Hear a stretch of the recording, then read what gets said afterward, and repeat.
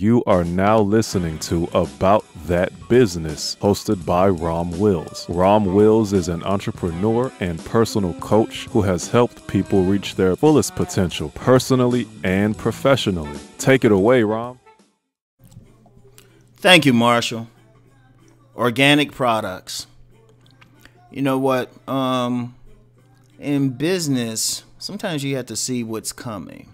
I'm going to tell you what's going to make a big splash.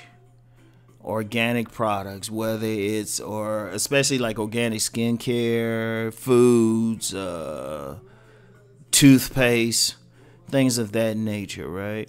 Like, I use the example of toothpaste. I've been using Non-Floride toothpaste for the past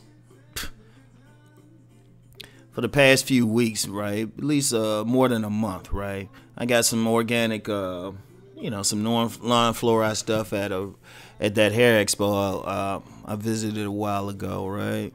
Been using it now. It's like I probably won't touch anything with fluoride again in it anyway. And plus, even with fluoride, you have countless studies saying this shit is toxic, right?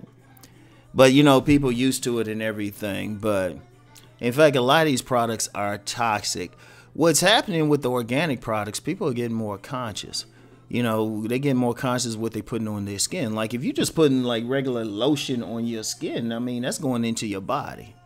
So people looking at more natural stuff, and it's like, they actually work better. Like, for example, shea butter. Now, I use some regular lotion sometimes still, but there's like parts of me, I just put on shea butter, especially, if you have like rashes or something like that. Shea butter works it works great.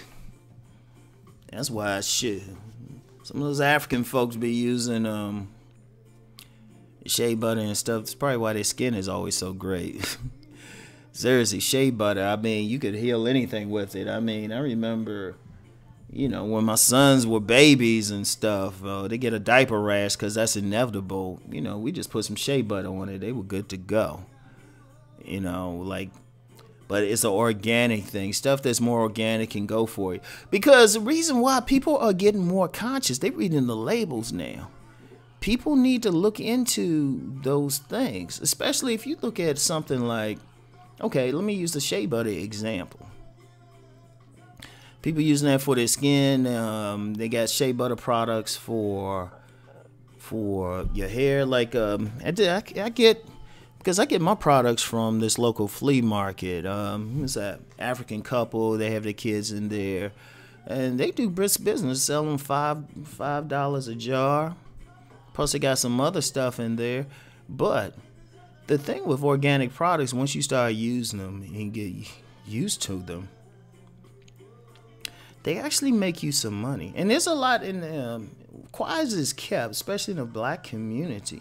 There are many black women who are creating their own natural hair products, skin products, everything that's natural. It's not using all these chemicals, which we still don't know the long-term effects of. And they're making money with it. In fact, I think a good business, and I'll throw this out there because there's never too many, but a good business might be having like some type of store that just sells these type of products.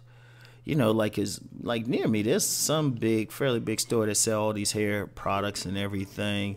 And the thing is with that, like I said, it's something people are always going to use. Once they start buying it, they keep buying it. And you can actually, with the products, you can actually make a very good living. Like that place I get my stuff up at that flea market. I know you talking maybe what they paying per month for their space might be a couple $100. $200, and they only in there, even though they could be in there 4 days a week, they only in there like 2 days a week. But you make that money back in a single day. So if you got 8 days you selling this stuff, shoot, you're making good money. And then maybe you could say, I got some products from a woman. She was in like a major mall in the Baltimore area, Townsend Town Center. Anybody in the area, just check her out. just has a kiosk. But see, you can expand because, like I say, it's a sticky. I don't care how technically advanced we get. People always going to keep up that hygiene. And toothpaste, oh my goodness. Oh my goodness. I mean, we got all these studies saying fluoride is bad. All these studies, yet people still brushing their teeth with it. I mean, I guess the dentist want them to keep going. But, you start using some of this other stuff. You start, bentonite clay and, charcoal. I'm noticing a difference already. I'm just like, hey, wait a minute. Teeth feel cleaner and whatnot. But that's the future, yo. That's the future. And, the beauty of it is it's nowhere near saturation point. So somebody could start a business now. And with the right marketing, they could probably get to $1 million very quickly.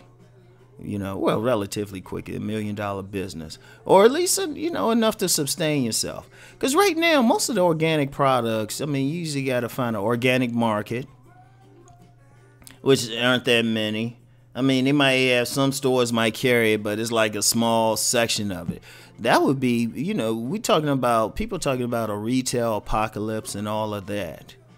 But products like that, people still buy stuff, but it has to be some people buy. And as you get more and more of a community of people.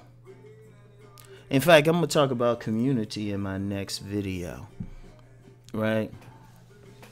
But as you get more and more of a community of people who are buying this stuff, it creates, as you get more and more of a community, shoot, you make more money. Especially if you can find some place or put it someplace where you're going to have a good amount of people. In fact, I've talked about that community thing before, but I'm going to do it again. Community of consumers. Anyway, right? That's something to look into. I want everybody to really check it out. I'm going to be checking it out. Like anybody, and think about it too, especially for people in the black community, because a lot of women, they're manufacturing this stuff in their kitchens. Now imagine somebody say, hey, let's expand this. You can from manufacturing to distribution to, on the shelves. That's a process that many black people, in fact, can get into right now, ground floor. All right? Because and then as the community expands, the community of consumers expands, more money. So think about it. Organic products, that could be more organic food. The organic food, that's a little bit tougher. But, it's the same principle just like with restaurants and everything. Right? If you have a good product, everybody supports it. So, anyway, want to throw that out there for everybody. Let's go make that money.